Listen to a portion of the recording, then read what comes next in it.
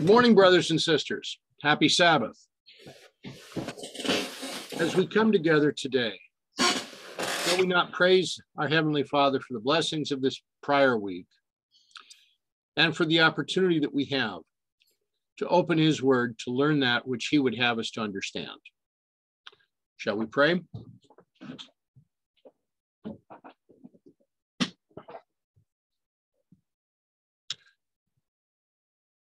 Gracious Father in heaven, we thank you for these Sabbath hours. We thank you for the opportunity that we have to open your word, to learn that which you would have us to understand at this time. As we open the words of your prophets, we ask today that our minds might be enlightened so that we may see that which you would have us to understand. Direct us now as we join together. We thank you for this opportunity because as we join together, where two or three are gathered together, there you will be also. We welcome you. We welcome your spirit. We welcome your guidance. We ask for your angels. Be around us, each one. Direct us, so that we may more clearly understand that which you would have us to accept at this time, so that we might more directly be able to give the message that you would have us to give to this world in its last minutes. Be with us now. For this we thank you. For this we praise you. In the name of Jesus, amen.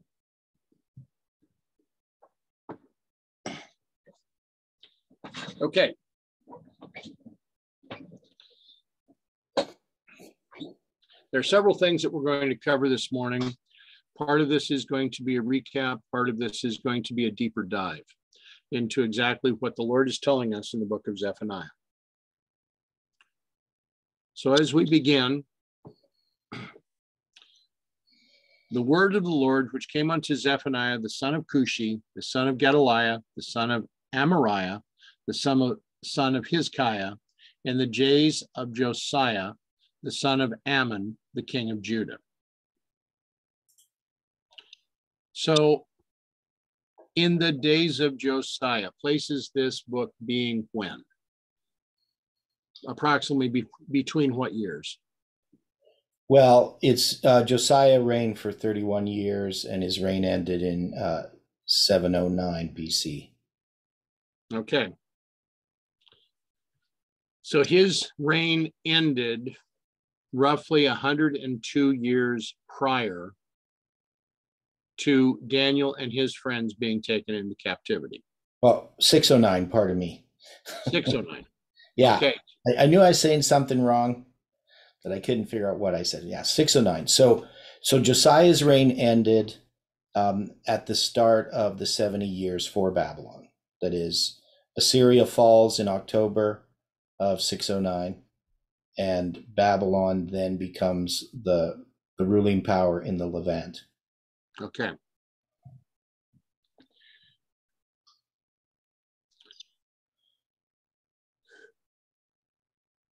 By taking away, I will make an end from off the face of the land, saith the Lord. I will utterly consume all things from off the land, saith the Lord.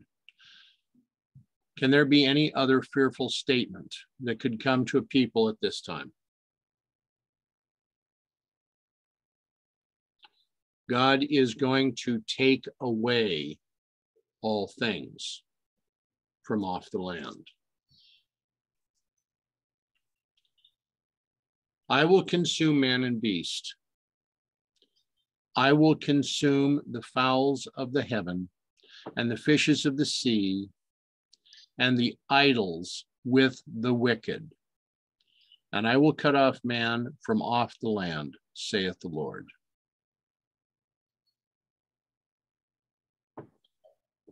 Any kind of idolatry is going to be consumed.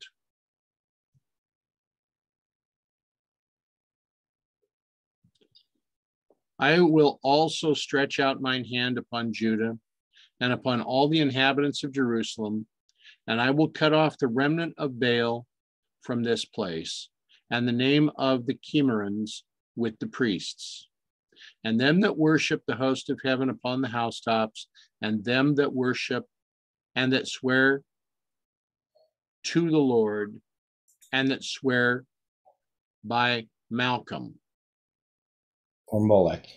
or Molech.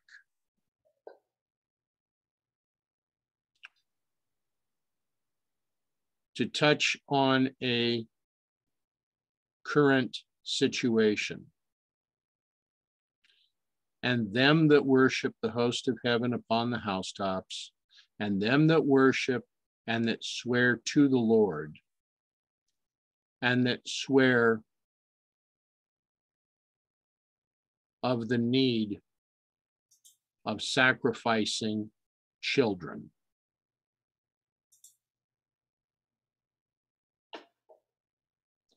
God is being very direct here, because Molech is yet being worshipped. Yeah. And just to comment here on the Hebrew, in that it says to the Lord, that's the lamed in front of Yahweh. Okay. Which means against. And then in the word Malcolm, the prefix there is the bet instead of the lamed. So it's not the L sound, it's the B sound. And that means by Malcolm. So they're swearing against the Lord, but by Malcolm. Well, whenever we are not keeping God's law, is that not the same as what we're talking about right here?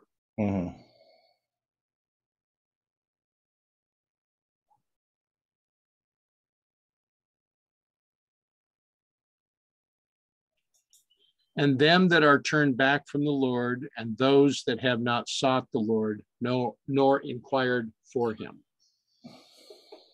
All I need is what my pastor tells me. All I need is what my church tells me. All I need is what my priest tells me. I don't need to read this because the leaders of my church have the time to read this and tell me what the Bible says. Just get me on the mountaintop. Okay. So people say, just get me on the mountaintop. That's all I care about. Well, I've attended meetings where I've had to listen to men state that they don't have the time to study their Bible. All they need to do is accept what their leaders are telling them because they have the time to study. Hold thy peace at the presence of the Lord God, for the day of the Lord is at hand. For the Lord hath prepared a sacrifice. He hath sanctified, or he has prepared his guests.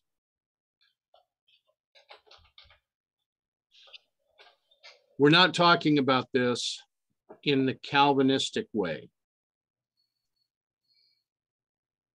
If we are not willing to accept the robe of Christ's righteousness, if we are not coming to this righteousness by faith, we are not prepared.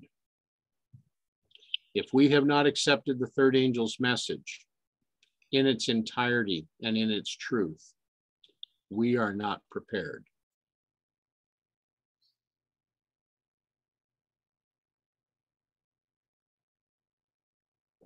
And I shall come to pass, and it shall come to pass in the day of the Lord's sacrifice, that I will punish the princes. I will visit upon the princes and the king's children and all such as are clothed with strange apparel. What strange apparel are they clothed in?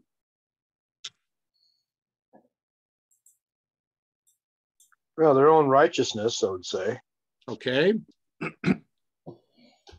In the example of Achan, What was the apparel that Achan sought to retain?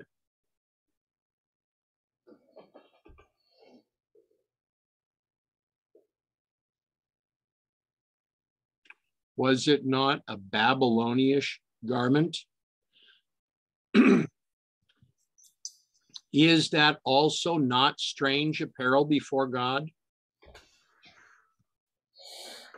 Yes, yes.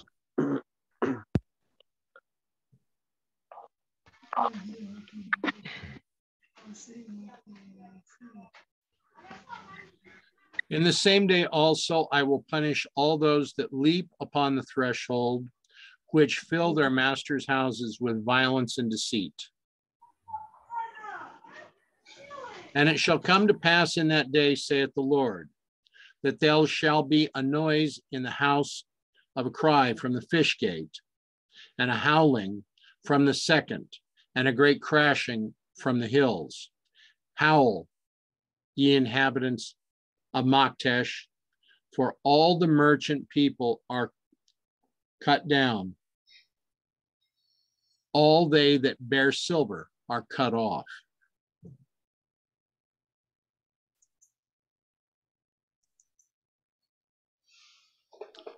And it shall come to pass at that time that I will search Jerusalem with candles and punish the men that are thickened upon their leaves, that say in their heart, the Lord will not do good, neither will he do evil.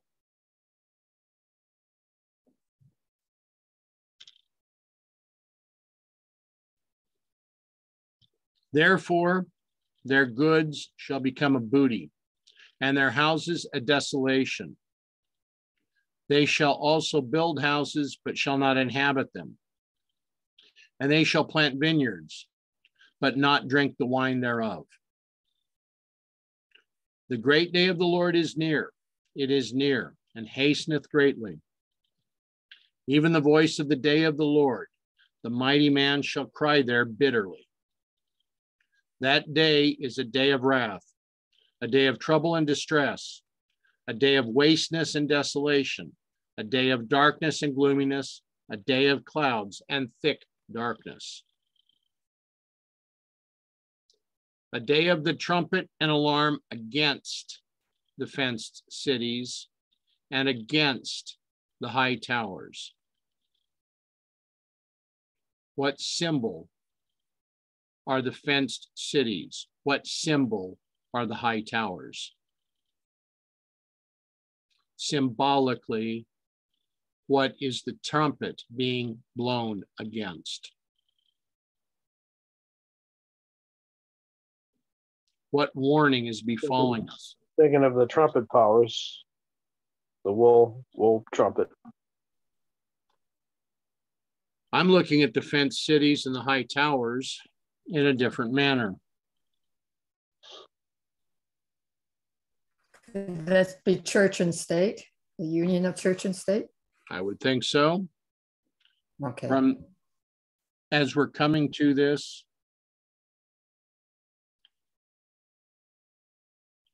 from the chat, a day of the trumpet and alarm against the fenced cities and against the high towers.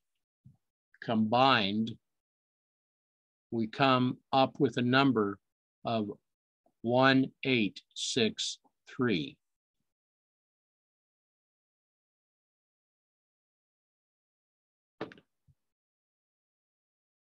Does 1863 have any meaning to us?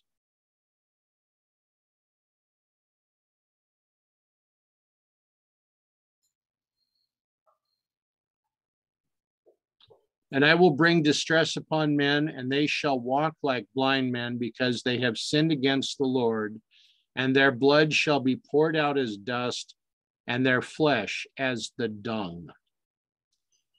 Neither their silver nor their gold shall be able to deliver them as the day of the Lord's wrath. But the whole land shall be devoured by the fire of his jealousy, for he shall make even a speedy riddance of all them that dwell in the land. How are we to see this, brothers and sisters, at this time?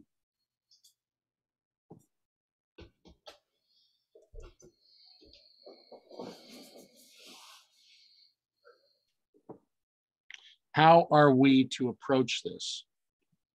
Now, we're going to go back into some passages written by Sister White. I've got a passage that I'm going to read before we review this portion.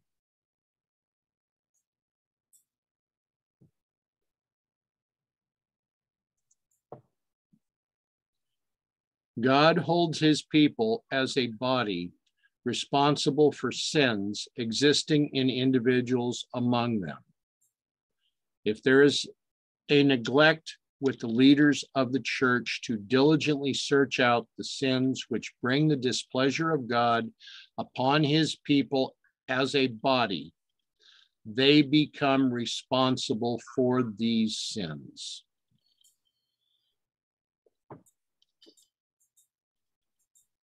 I have a hard enough time being responsible for the very sins that I've allowed into my life.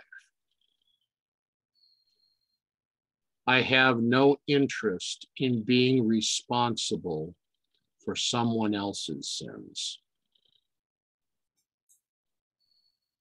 How do you feel about that?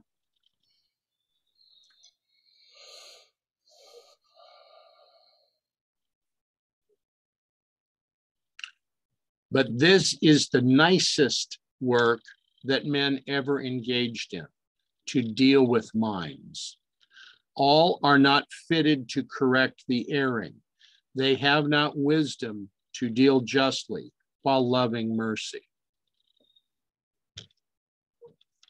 For those that choose to reject a message, for those that choose to believe that chronology and numbers have no place within this message and within this movement, those are choosing to stand against Palmoni himself. When you stand against Christ, who are you standing with? It can only be Satan. Is that where you wish to stand? Is that where any of us wish to be standing at this time?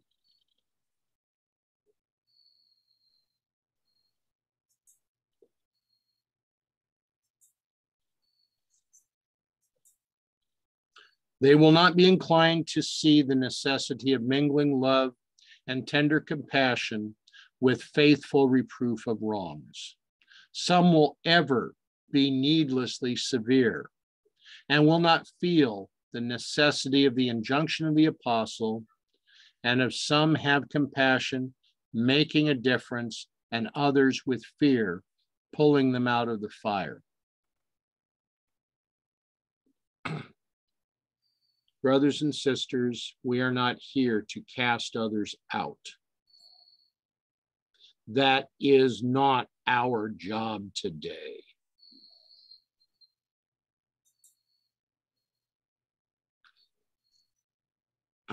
We have a choice. We have to look to Christ to let him winnow out the tares from the wheat.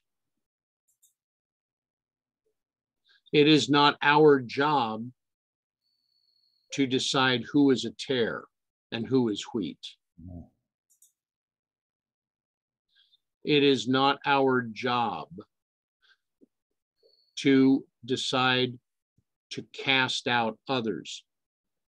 Those that make those type of decisions are choosing to stand against Christ directly.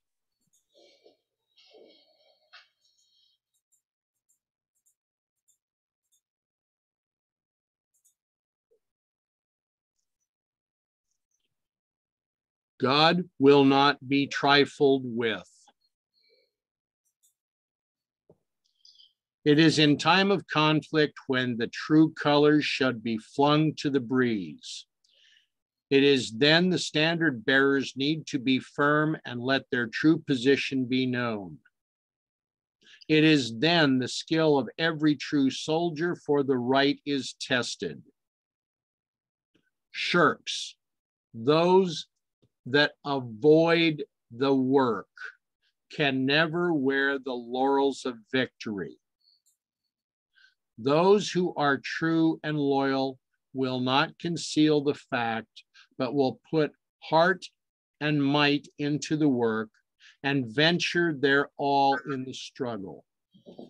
Let the battle turn as it will.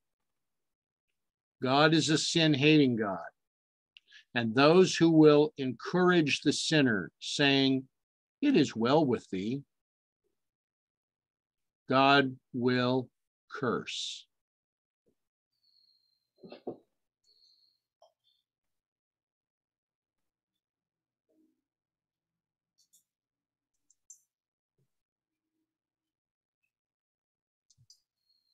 How many of us wish to be cursed of God?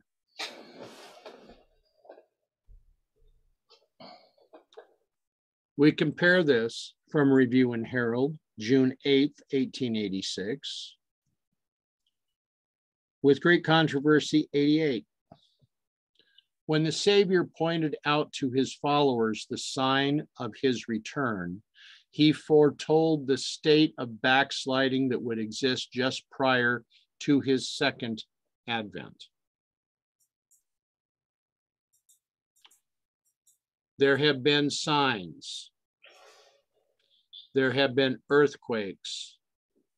There have been dark days. There have been falling stars. The state of backsliding that would occur just prior to his second advent is yet another warning sign.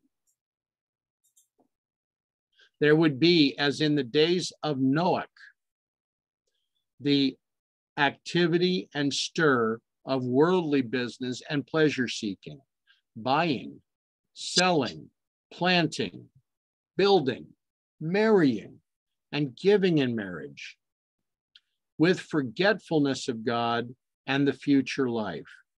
For those living at this time, Christ's admonition is, take heed to yourself, lest at any time your hearts be overcharged with surfeiting and drunkenness and cares of this life, so that day come upon you unaware. Watch ye therefore, and pray always, that ye may be accounted worthy to escape all these things that come to pass, and to stand before the Son of Man.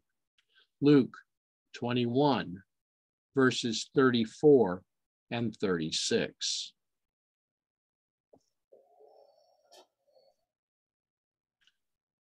The condition of the church at this time is pointed out in the Savior's words in the Revelation.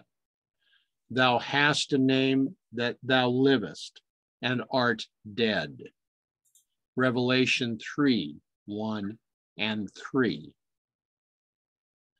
And to those who refuse to arouse from their careless security, the solemn warning is addressed. If therefore thou shalt not watch, I will come on thee as a thief, and thou shalt not know what hour I will come upon thee. Revelation 3, 1 and 3. As we addressed last evening, what church is being referenced here?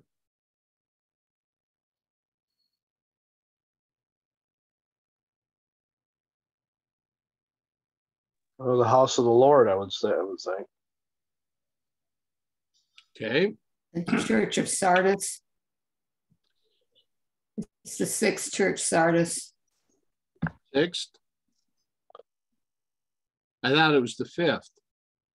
Okay, you're probably right, Dwight. Because it's Sardis, Philadelphia, and then Laodicea, right? Correct. Right. And Laodicea is the 7th church, right? Yes. Now, why would Mrs. White, in these 2 paragraphs, choose to use passages where she skips a verse consecutively? What is it about Luke 21, 34 to 36 that she is not saying about verse 35? And what is she not saying about verse 2 in Revelation 3? Can someone read Luke 21, 34 to 36, please? And take heed to yourselves, lest at any time your hearts be overcharged with surfeiting and drunkenness and cares of this life, so that day come upon you unawares. For as a snare shall it come on them that dwell on the face of the whole earth. Watch ye therefore, and pray always, that ye may be accounted worthy to escape all these things that shall come to pass, and to stand before the Son of Man. So she's giving a warning of a snare, a trap. We are to watch so that we don't fall into the trap. Would that be a fair comment? Well, you're asking why she left that verse out about the snare. Correct. So I'm not sure why she left it out necessarily.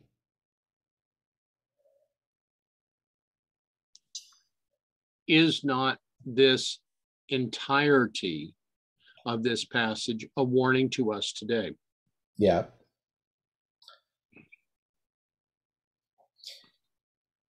So we're to watch that we don't fall into the snare. Mm-hmm. Can someone else please read Revelation 3, 1 through 3? And unto, Go ahead. and unto the angel of the church in Sardis write, these things saith he that hath the 7 spirits of God and the 7 stars. I know thy works, that thou hast a name, that thou livest and art dead. Be watchful and strengthen the things which remain, that are ready to die. For I have not found thy works perfect before God. Remember therefore how thou hast received and heard, and hold fast and repent. If therefore thou shalt not watch, I will come on thee as a thief, and thou shalt not know what hour I will come upon thee. What is the active word in the admonition to Sardis?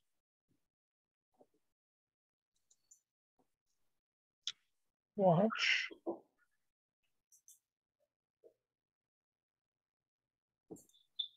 What about repent?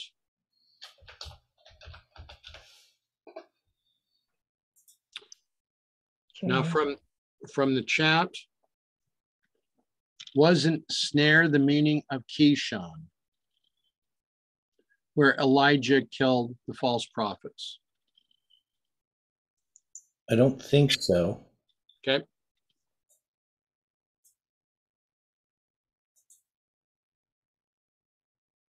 It meant winding. So I guess sort of indirectly, maybe. It means bend, to set a trap or lay a snare. Yeah, so that is correct. We have been looking at Kishon in our studies in the book of Judges. The reference here is regarding the brook Kishon rather than the river. Mm-hmm. Here, Sardis is being told to repent.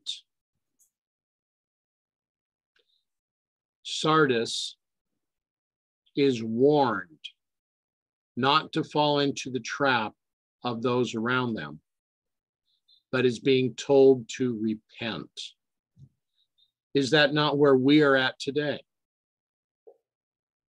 Do we not see our great need of repentance? Through repentance, Need a John. go ahead. I was going to say we need a John the Baptist message. Is that not what we're addressing right now in the book of Zephaniah? Yep.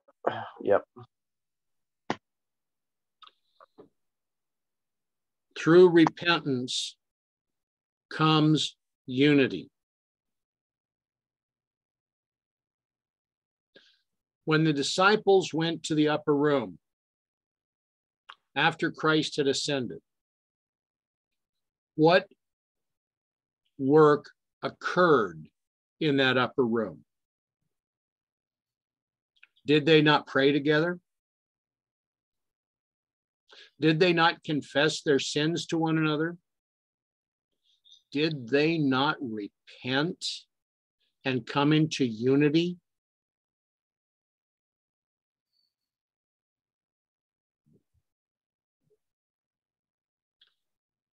You cannot have an upper room experience with those that are willing to assume that they have the work to cast others out. Then to pick and choose what character they like and what character they don't like. Agreed. And to pick and choose what message they will accept. Do we have the wisdom to set aside any message that is presented from Scripture? Are we not to compare line upon line the messages that are found to determine those messages and their relevance for our time?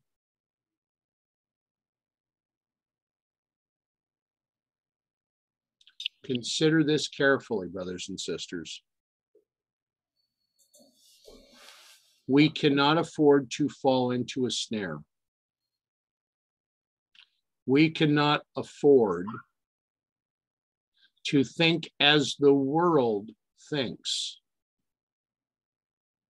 Our mind and our home is not here.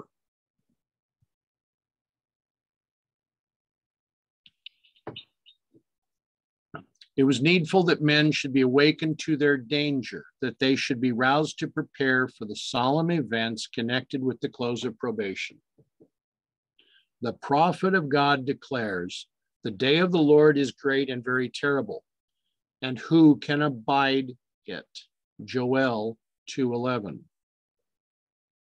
It was interesting to me last night. We were dealing with 3:11, with 4:11, and 9:11.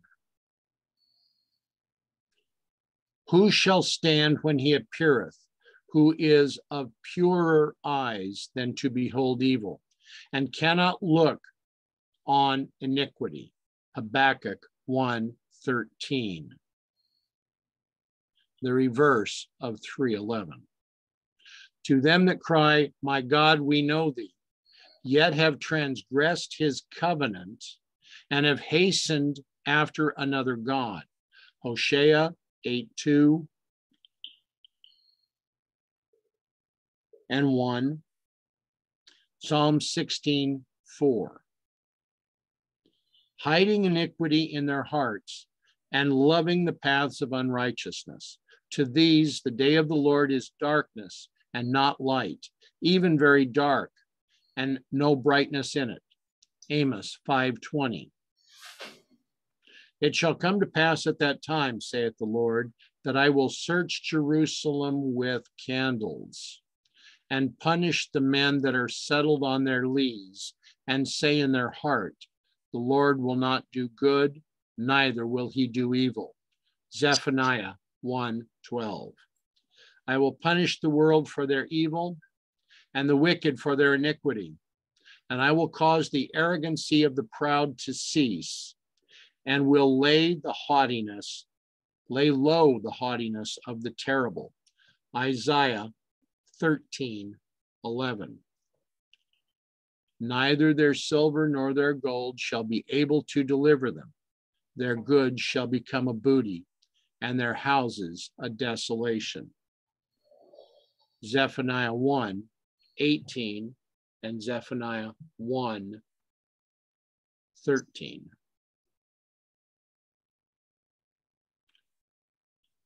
Mrs. White is being very clear.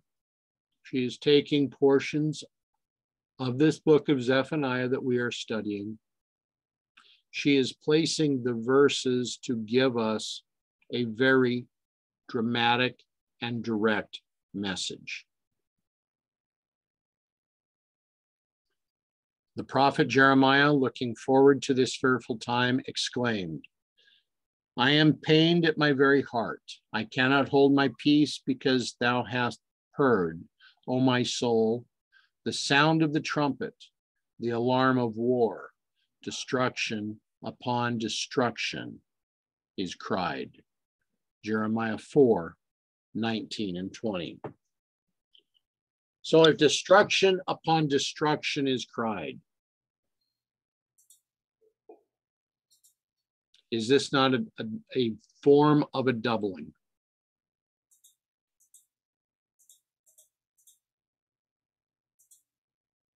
Is this not showing the need for us to understand the first, the second, and the third angel's message?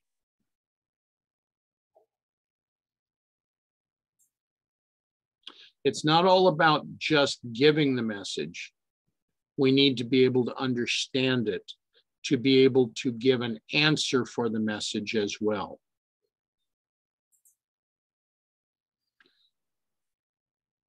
Many churches today would set aside the warnings of Revelation 14. Too many times, the churches that would set it aside are those that should understand it the best.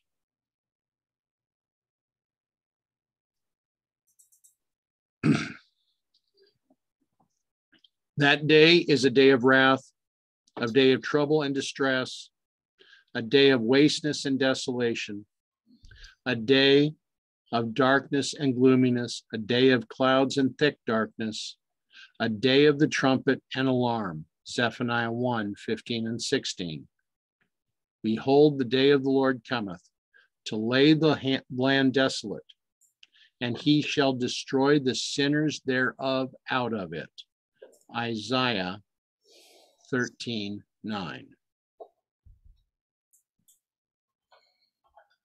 Isn't it interesting that this warning from Isaiah 13:9 can be reconfigured to 391?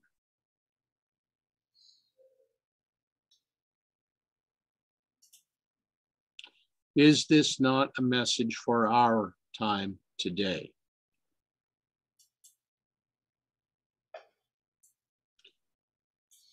Now, Manuscript 7, 1891. Christian service in the living church.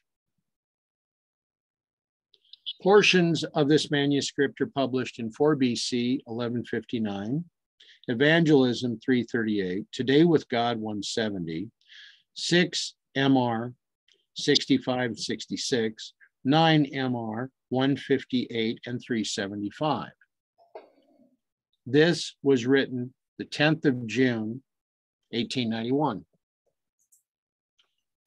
For those that believe that all of Mrs. White's writings have been released, I direct you to the note that you will find on many of her documents. This note makes it very clear that they have yet to be fully released. Because as the note reads, one or more typed copies of this document contain additional Ellen White handwritten interlineations, which may be viewed at the main office of the Ellen G. White estate.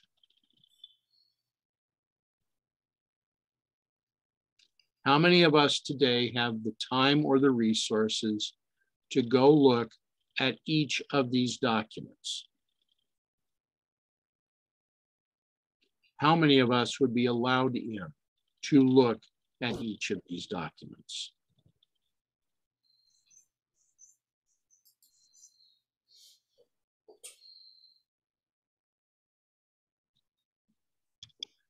What are God's plans and purposes concerning us?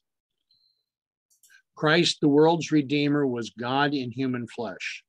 He was the majesty of heaven, the King of glory. He was the greatest teacher the world ever knew. Tender, compassionate, sympathetic, ever considerate for others. He represented the character of God and was constantly engaged in service for God. And as Jesus was in human nature, so God means his followers to be. When we rise above this earthly atmosphere and look into the face of Jesus Christ, we see God revealed in his character. Go ahead, please.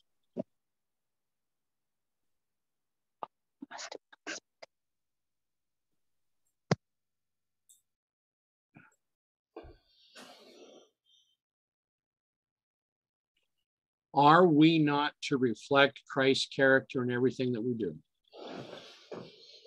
Mm-hmm. How can we reflect Christ's character if we're choosing to throw people out and not allow them to speak?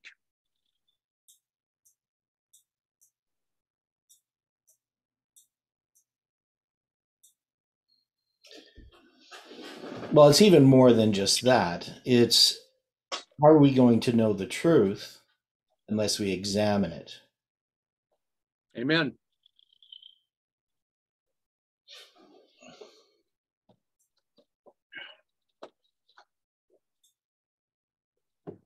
How can we examine the truth if we are unwilling to follow Miller's rules? Mm-hmm. Are we to accept the word of man as our rule of faith or the word of God?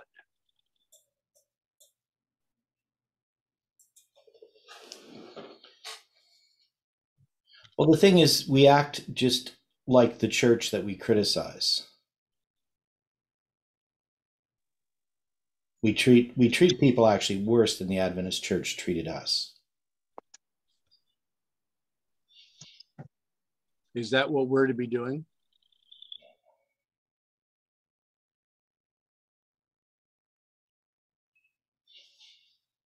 That's a simple question.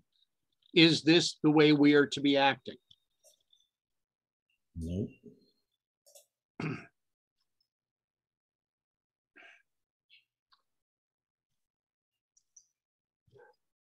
Brothers and sisters, this is not just a conversation between two friends. This is meant for us to consider these items, to respond, to examine them fully for ourselves, and for ourselves to place ourselves on the record. Christ was meek and lowly. When he was reviled, he reviled not again. He did not return the same attitude to those that chose to accuse him. But he was very severe when sin and deception and hypocrisy were manifested by the scribes and the Pharisees. From his lips came the most terrible denunciations against the pretended piety with which they covered up their hypocrisy. their unjust dealing, and their inhumanity to their fellow men. How did Christ approach things when he came into the temple at the outset and the close of his ministry?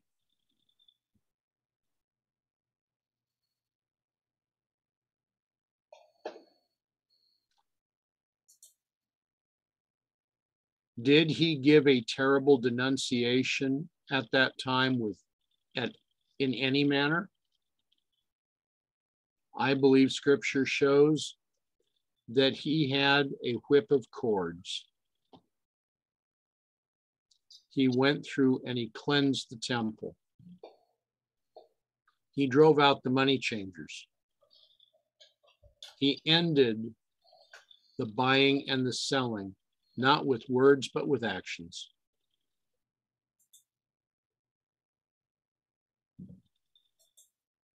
How are we to act today? Have we driven out the money changers, the greed, and the issues within our own lives? Are we not to be the living blocks of the heavenly temple? How can we be thus if we are not driving out the sin that is within our own lives? Is this not first a personal work before it becomes a corporate work?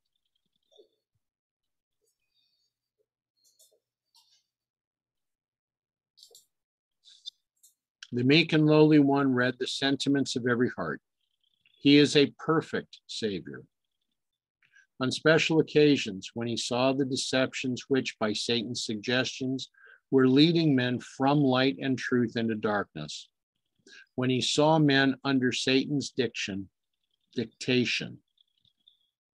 fighting against omnipotence, divinity flashed through humanity, and as a judge, he pronounced the condemnation of the wrongdoers. The light of his divinity flashed about him, and many of the people who heard his words believed. There was no guile on his lips, and the words he spoke came to pass in terrible judgments which fell upon the Jewish nation.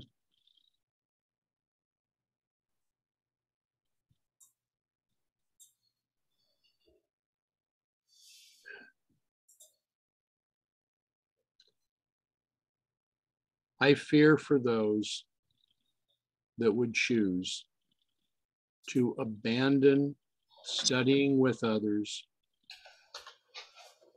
because they preferred to cast them out because they did not understand the message. I fear for those that are choosing darkness over light. I fear for those that are choosing to accept the way of the world rather than the way of Christ.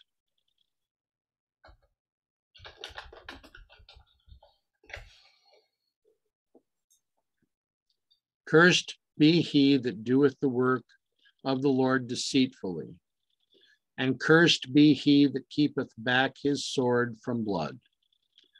Moab hath been at ease from his youth, and he that settled upon his lees, and hath not been emptied from vessel to vessel, neither hath he gone into captivity.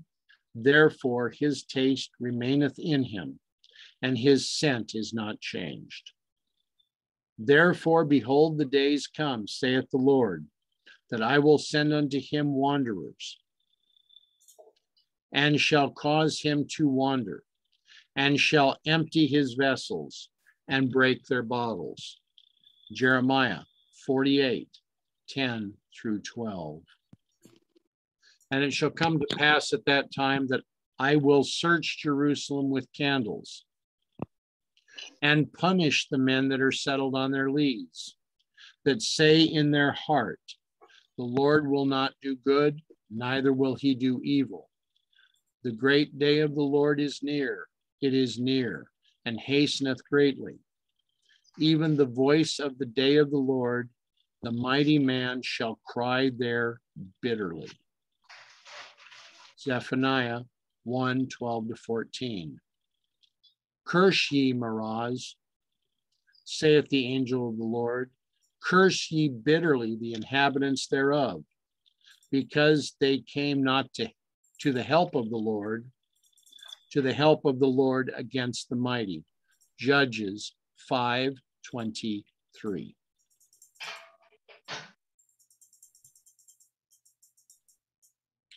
This description of Moab represents the churches that have become like Moab.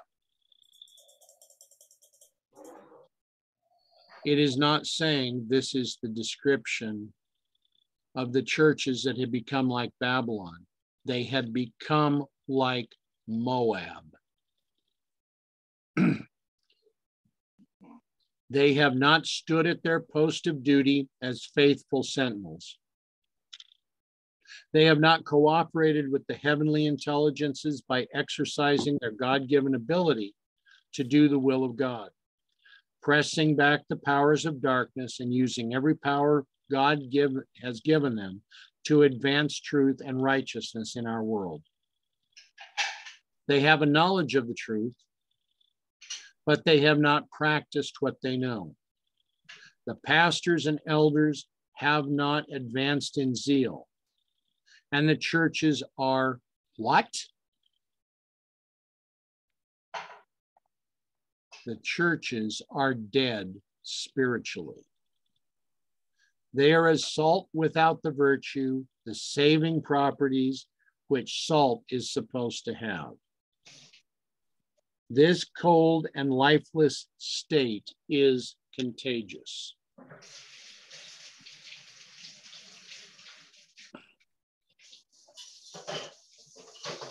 What is it that Christ declared about Laodicea?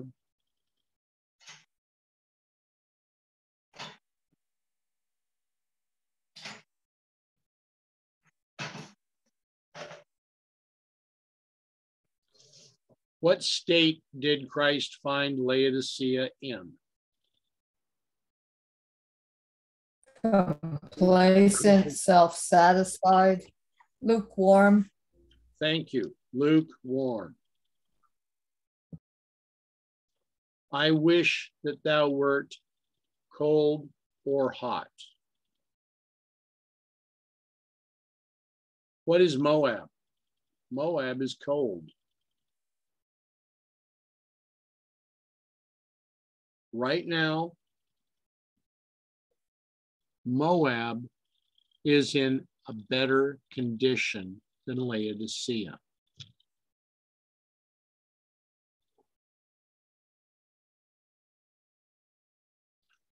But what is Christ seeing here?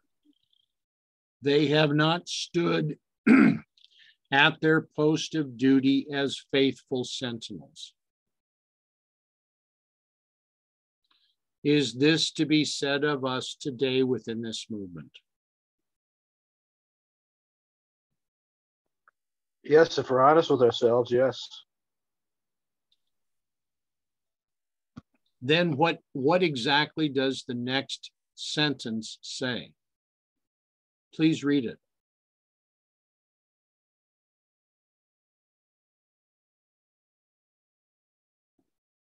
Would someone please read this? They have not cooperated with the heavenly intelligences by exercising their God-given ability to do the will of God, pressing back the powers of darkness and using every power God has given them to advance truth and righteousness in our world. You know, and a verse that comes to me is, examine yourselves whether you be in the faith. And we need to have this daily self-examination, and then we can be corrected of God. And when we're corrected of God, then we can hopefully correct others. My question to you is this. Can those that are not cooperating with the heavenly intelligences by exercising their God-given ability to do the will of God, can they be blessed of God?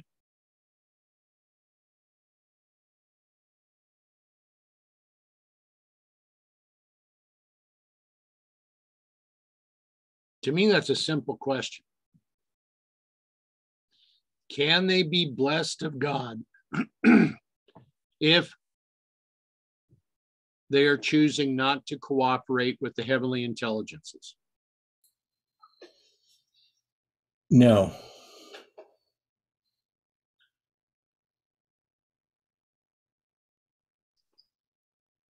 So my question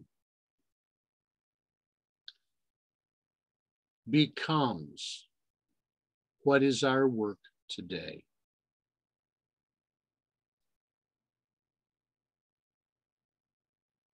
We cannot be as Moab. We are not to be as Babylon. Babylon is confusion.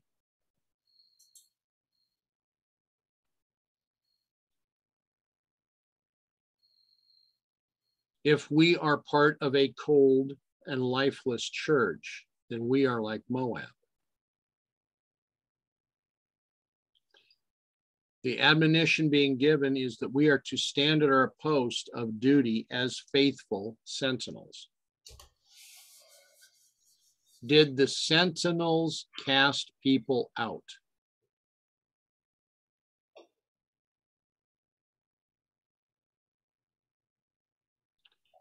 No, the sentinels gave warning of what was about to befall the city.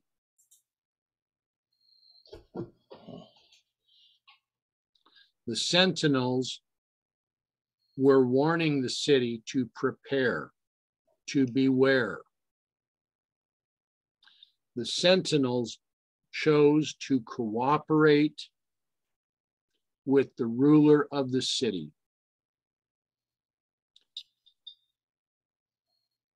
Under whose banner do we seek to stand today?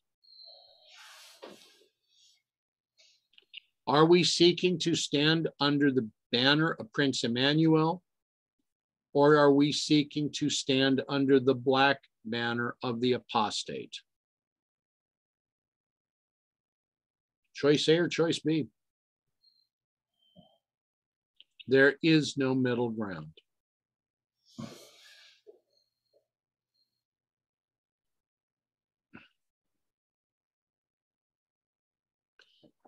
The officers of the churches, the presidents of conferences are in need of being converted.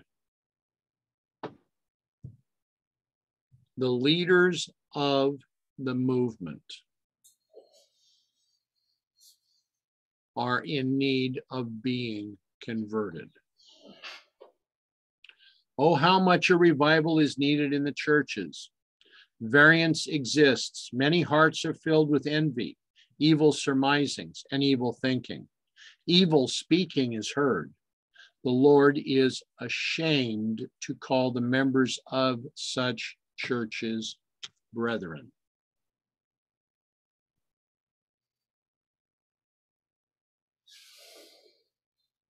Well, the question that I have, so we know that people need to be converted. So we know we're not converted. At least we should know we're not converted based upon how we act. But the real question is, why would we not recognize the need for conversion?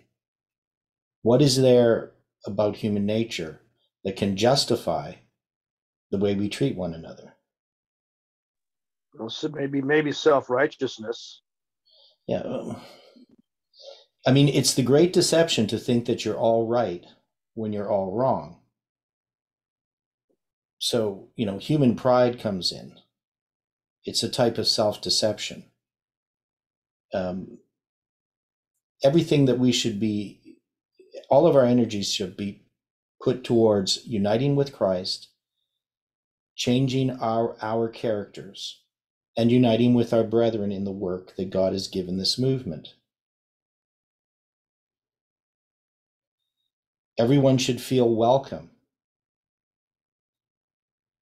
There shouldn't be the party spirit that exists. And the thing is, you can't change someone else, right? That's the real problem, which is what we're always trying to do. The other person's the problem. Once they change, then we think everything will be okay. And so we have to figure out what it is about us that needs to change. I mean, we've said this many times.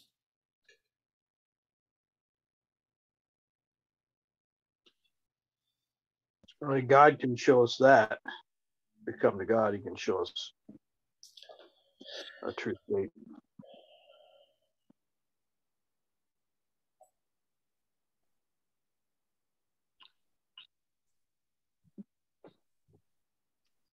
We are to be willing to lay everything before God. We are to surrender all.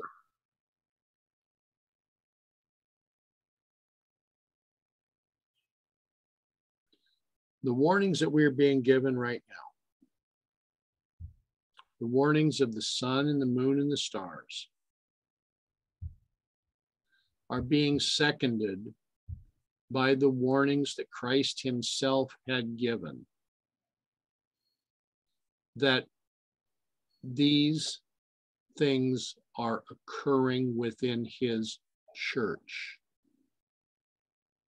This is not a church where man has chosen a name. This is not a church with brick and mortar.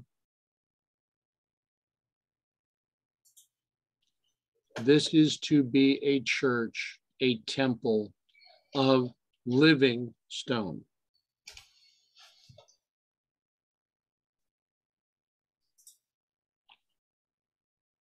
Can one stone choose as to which other stone is going to be beside it?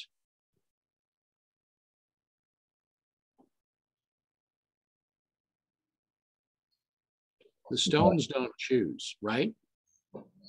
No, they don't. All right. But the stones stand in unity.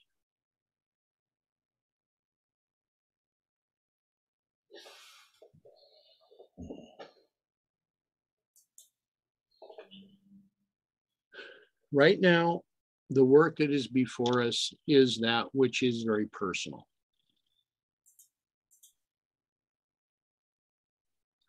It is a work that is difficult, taken in the strength and wisdom of man.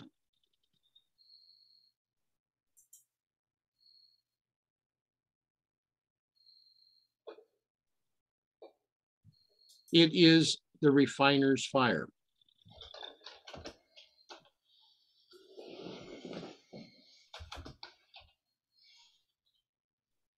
The gold, the silver, never understands how much impurity is already within it, but the refiner does.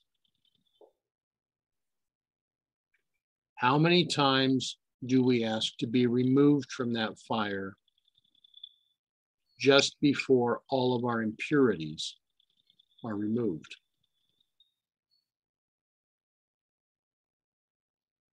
Oh, it's too hot. It's too difficult. It's too hard. Please take me out.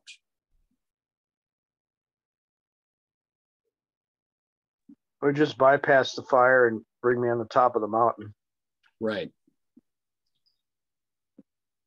Did Daniel's 3 friends ask to bypass the fire?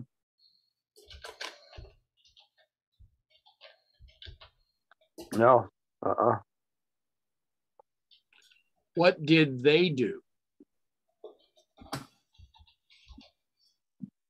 Did they not praise God while they were in the fire?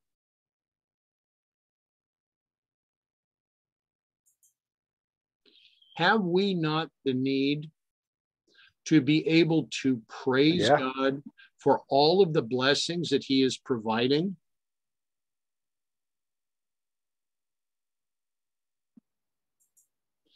We tend not to publicly praise him.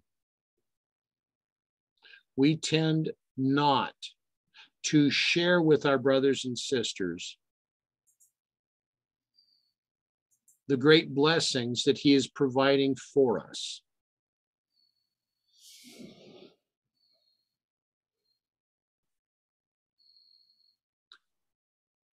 Yet every day, every week, blessings are being provided. Answers to prayer are being received that can and will encourage others that the fire that is being seen all the way around us is not as severe as many might think.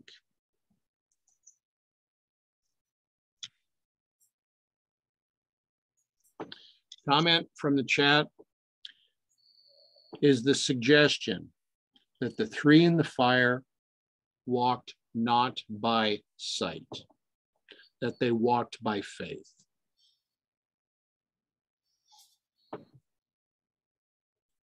Where is our faith today? Where is our praise today?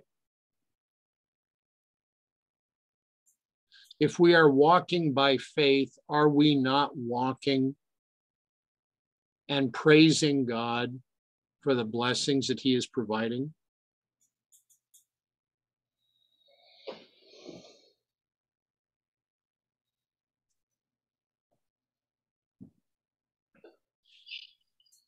As many of you know, over the last several weeks, I've had to face what has been probably the greatest fear in my life, that I would go blind. When I had to go in and was told that I had another detached retina, I looked at the doctor and I asked God that his character might be glorified, not mine. I was operated on by a doctor that was a graduate of Walla Walla, that was a graduate of Loma Linda, that through all of this identify as a Seventh-day Adventist.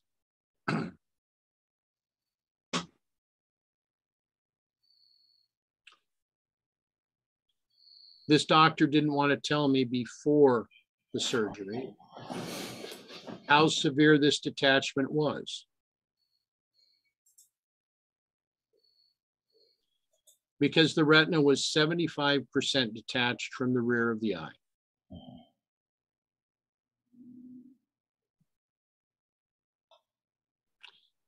He didn't expect me to have more than 50% use of the eye.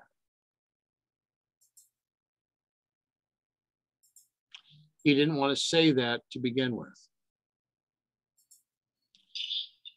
I was not told that at my first checkup.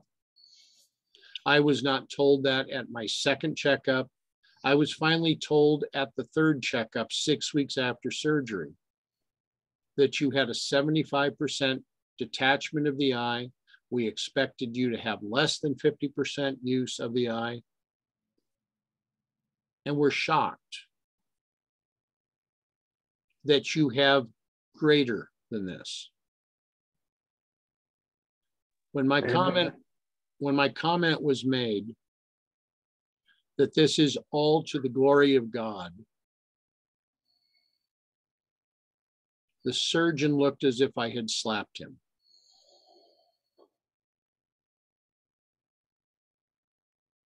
He was an Adventist? Yes. When I went to see the next specialist, because they wanted me to see this other specialist about 2 weeks after this, the specialist came in and he was very animated. He could not understand the surgeon's notes. He said they can't be right. There's no way this could be right. I have to see this for myself.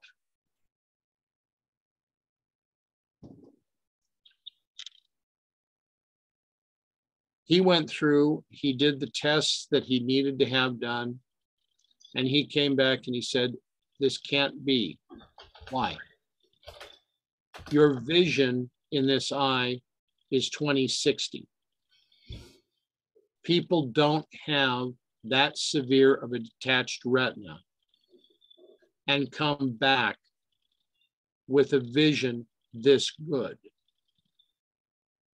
Again, I repeated that this is all to the glory of God. It is from his will that this is done. This surgeon, not an Adventist, looked at me and he said, there are not many that would say that. He walked out of the exam room shaking his head. This last week, I had a conversation with another sister. One of the comments that she had made was that she was about to go see doctors up in the area where she lived, that she could no longer come down to Spokane to be seen by the doctors. And I asked why. She said, now you knew several months ago that I had a problem. Yeah, I remember. You were in a nursing home situation for a while. Because of a brain injury, she had been left with the inability to speak. She was having trouble walking.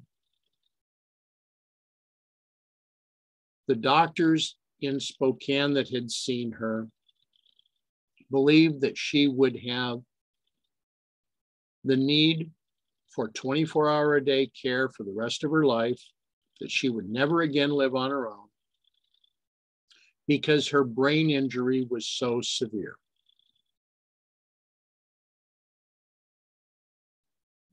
The last time that she saw the doctors in Spokane, they told her, there's nothing that we can do for you. You are off the charts. We have never experienced something like this.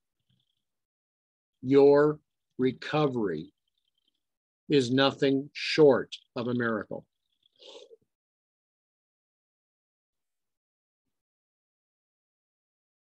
Every day, we have reasons for praise. Every day, we have the reasons to be able to share our praise for what God is doing in our lives. Yeah, even the small things, we can praise God for. Amen. Amen. They're important. How many times do we ignore the small things when it is those small things that may be used to encourage someone else? Mm-hmm.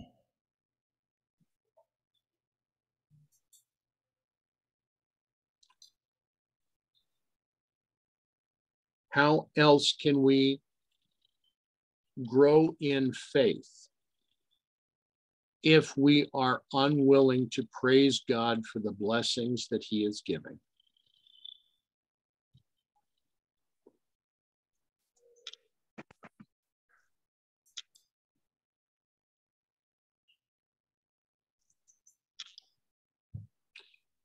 How else are we to go forward? How did the apostles go forward? How did Paul go forward when others sought to stone him? How did Peter go forward when he was released from prison? Here is Peter knocking on the door where he knew others were gathered. Rhoda comes to the door. She thinks that this is Peter's ghost. She is so sure that he is now dead, that his ghost is now seeking admittance.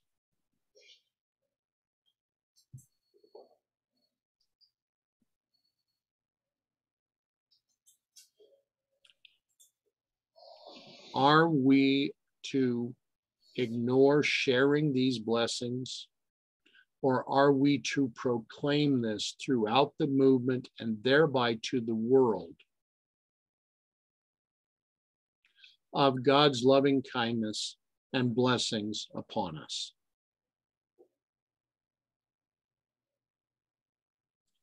Is this not the greatest way in which we can share our faith? Indeed.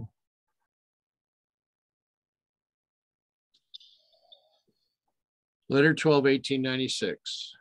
November 24th. I am somewhat rested this morning, and I feel that I must write a letter to Brother Nobbs. I was apparently in your midst, speaking very much after the manner I have written to him.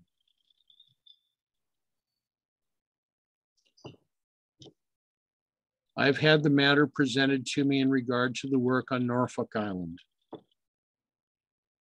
There is more looking to the discouraging features and losing faith than looking to the Lord, the mighty power that is waiting our demand upon its abundant resources. The great day of the Lord is near and hasteneth greatly. Even the voice of the day of the Lord, even the mighty men shall cry there bitterly. That day is a day of wrath, a day of trouble and distress. Neither their silver nor their gold shall be able to deliver them in the day of the Lord's wrath. But the whole land shall be devoured by fire of his jealousy, for he shall make even a speedy riddance of all them that dwell in the land. Zephaniah 1, 14, 15, and 18. The Lord that ruleth in the heavens is our God.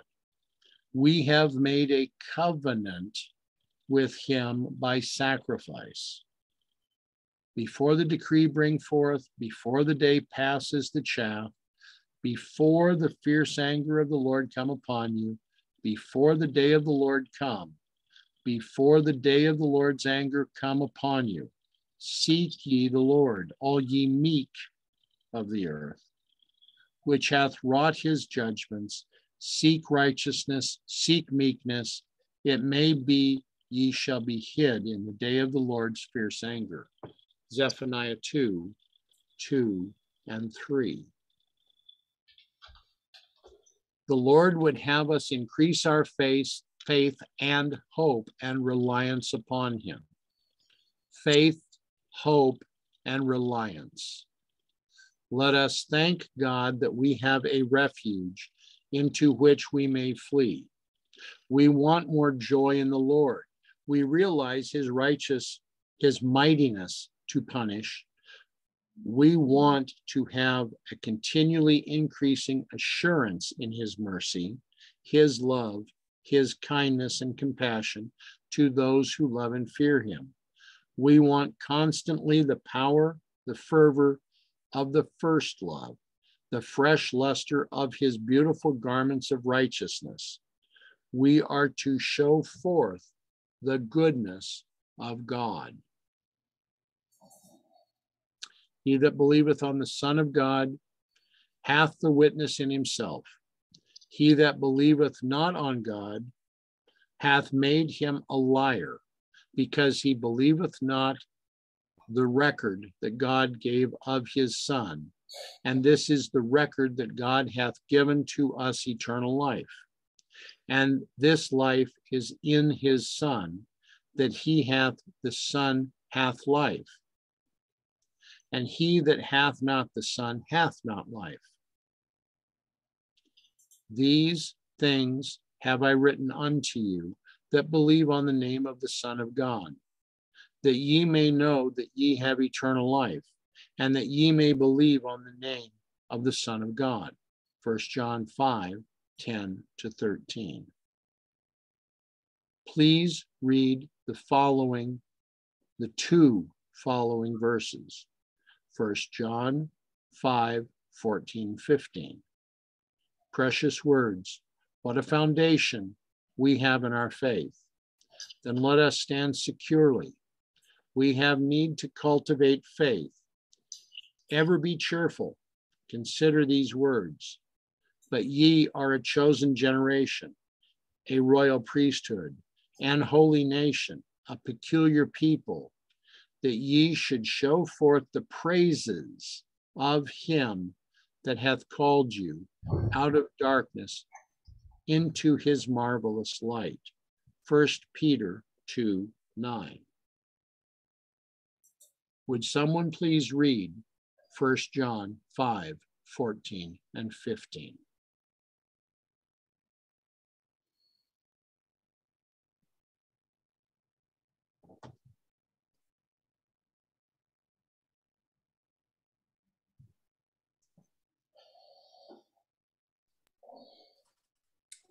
And this is the confidence that we have in him, that if we ask anything according to his will, he heareth us. And if we know that he hear us, whatsoever we ask, we know that we have the petitions that we desired of him.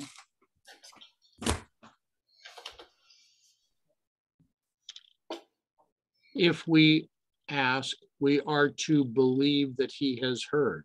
Is that not correct?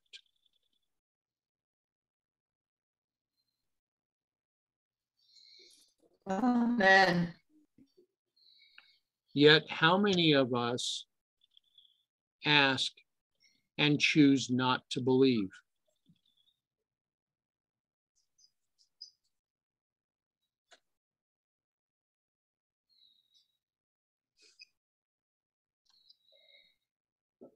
We are coming to the close of today's time together.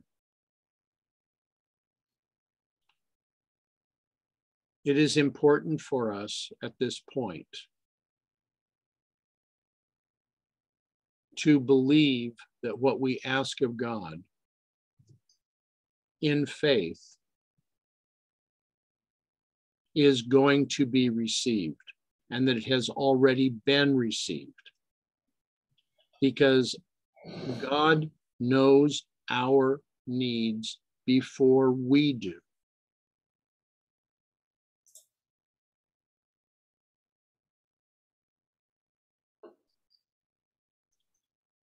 What has been happening within this movement has been less of faith than it should be. When Elder Jeff began in 1989, he did not see that by 2019, it would be necessary for the Ministry of Future for America to present the warning that would soon befall Nashville.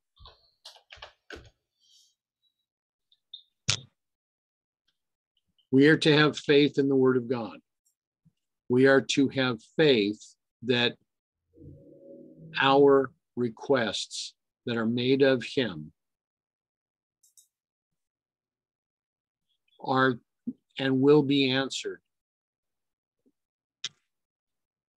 if that is His will. And they will be answered in His good time.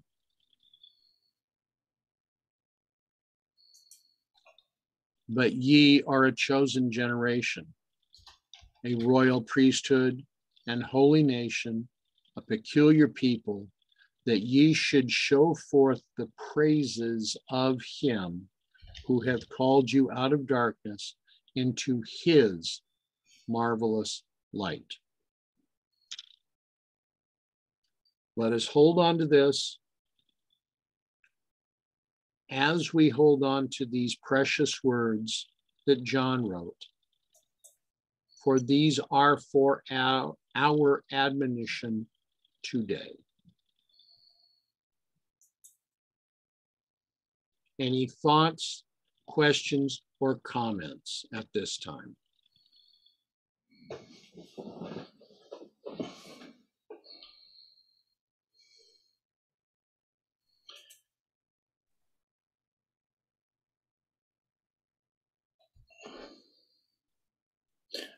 Just one comment, just dealing with the story that you mentioned there about Rhoda.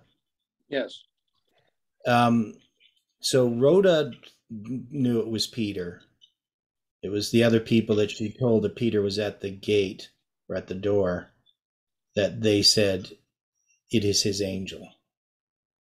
Okay, I stand corrected. Thank you. So she believed it was Peter. She was just so excited that she didn't open the door for him.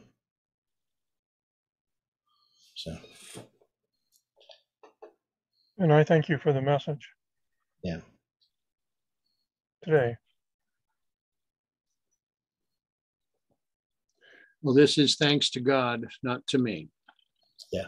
The one thing too is, I'm not really sure when it comes to encouraging other people how to do that. It's probably one of my weaknesses. One of the things I recognize as a fault that I have is my inability to interact with other people in a positive way.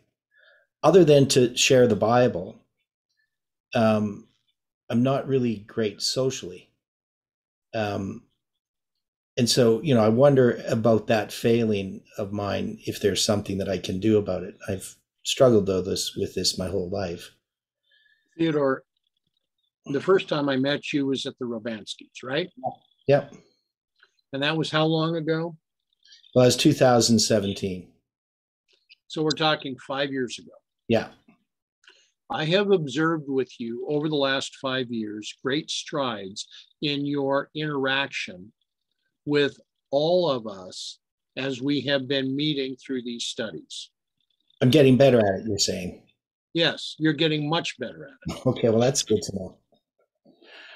And in your emails too, Theodore. Oh, okay, well, thanks.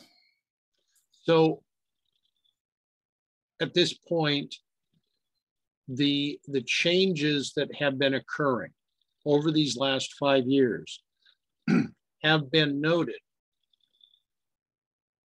The question that we each have, are we growing as much as Christ would have us to grow in our interaction with our other brothers and sisters? Yeah, and it's especially difficult when you have conflicts. I think for me, it's been after Dwight. Sorry, Yeah, go ahead. You go ahead, Jeff. No, I was just saying, after July 18th, I've been doing a lot of self-examining after that point. For me. And we all need to do that. The problem is, to know when I've had the problem with conflicts. When there's conflicts, I don't really know what to do, how to interact with people. I just try to be the same person that I always am.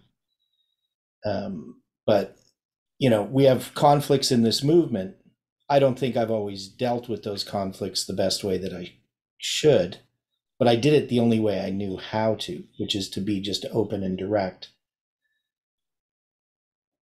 But, when people don't want... No, I found that's... What's that? Sorry, I didn't mean to... That's okay. I didn't mean to cut you off, but I found that when somebody is really angry with me, I ask them, how have I offended you?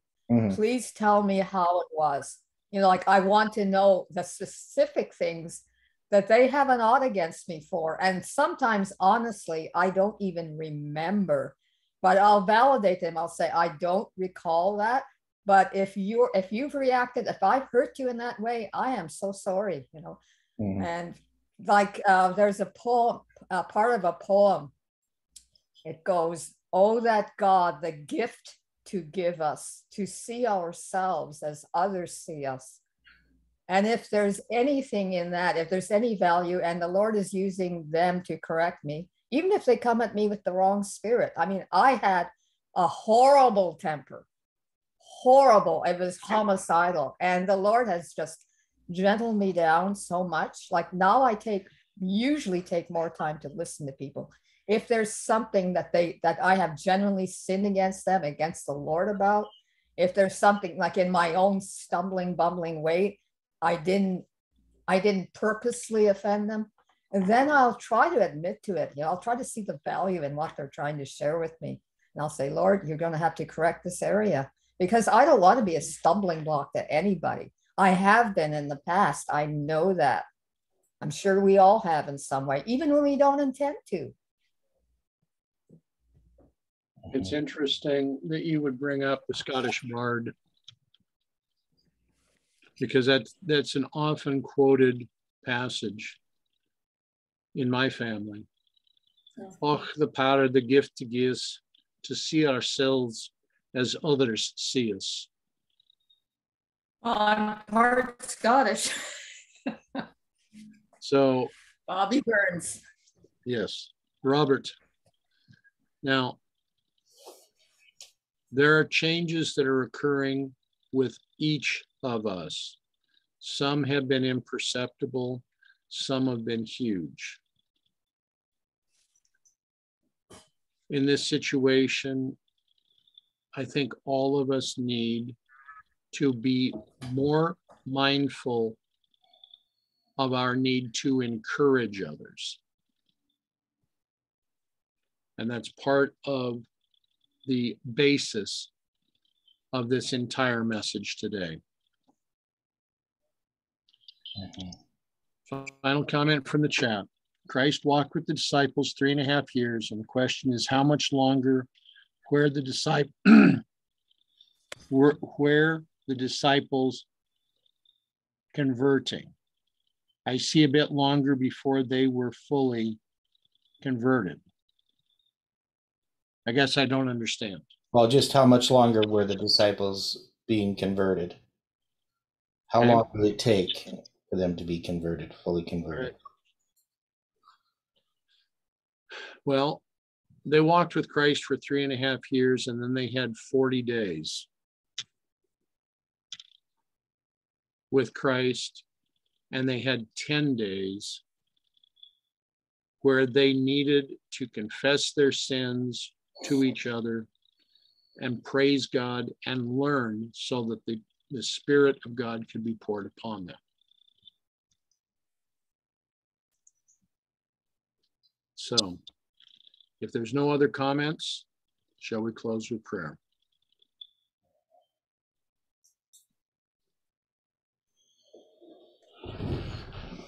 Heavenly Father,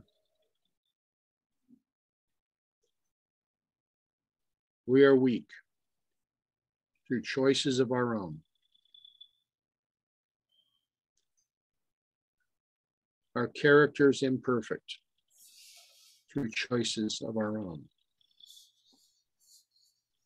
Our attitudes repulsive through choices of our own. We thank you, Father, that you would choose to cleanse us, that you would choose to prepare us, that you would choose to clothe us in robes of your righteousness rather than the rags of our own.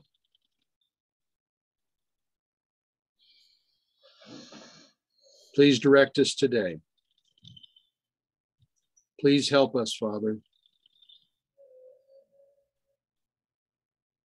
and guide us so that we may come into a clearer understanding of that which you would seek to do in our lives, that which we must be willing to allow to be done in our lives, so that your character may be more fully revealed to this world. Direct us now. Please bless us. For this we pray, for this we thank you. In Jesus' name, amen. Amen.